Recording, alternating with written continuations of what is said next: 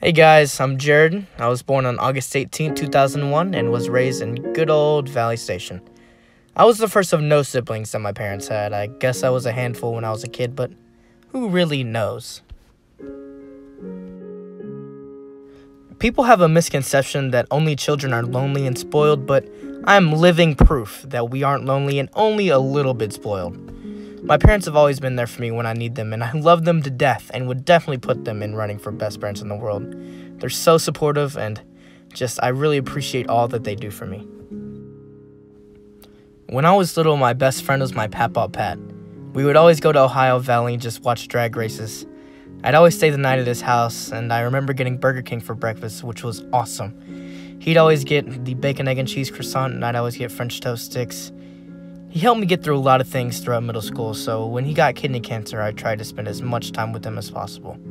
He loved cars and drag racing, so it kind of rubbed off on me, and I know that my midlife crisis is going to be buying cars every month and doing car shows just like him. The day before Christmas break during my 8th grade year, I went to a sleepover with my friends.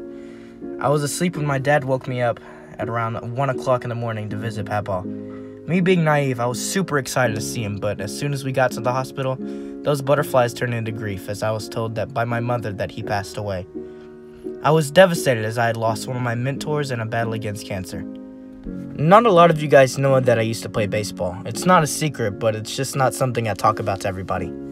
I played for 10 years, from t-ball to playing on my middle school team. One thing my papa and my parents told me was to do what made me happy, and after he passed, I decided that baseball wasn't what I wanted to do anymore. I decided to go against the grain and started to focus on the arts instead of sports. I've been in choir since the 6th grade, but high school is really when I started to take it seriously. Since the summer leading into my sophomore year, I've been in 8 musicals, including Hairspray twice, School of Rock twice, Footloose, Grease, Elf, Little Mermaid, and then I guess that's it, I've met so many people doing these shows, but none have impacted me as much as my girlfriend, Haley. We have known each other since the second Hairspray and hit it off from the start.